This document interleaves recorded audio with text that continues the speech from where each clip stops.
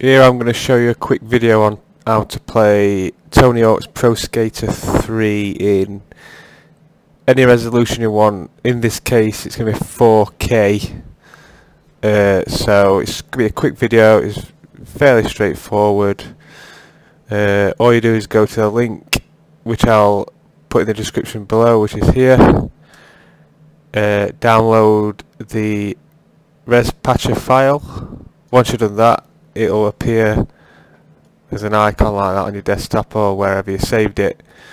All you need to do then is simply just drag it into your Tony Hawk's Pro Skater 3 file, so like that. And then once you've done that, you just simply open it up and then type the desired resolution you want and click patch, and that is it. And then once you load up the game,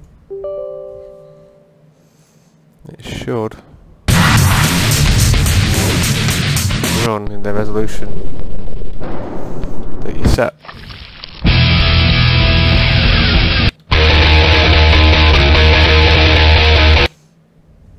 Yep, so as you can see, nice, smooth, clear textures.